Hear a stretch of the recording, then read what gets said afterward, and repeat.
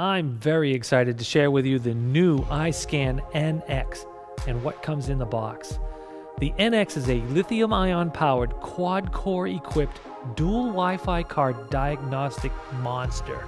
The VCI is used for the wireless connection to the vehicle and can be used as a standalone IMS2 and J2534 pass-through device.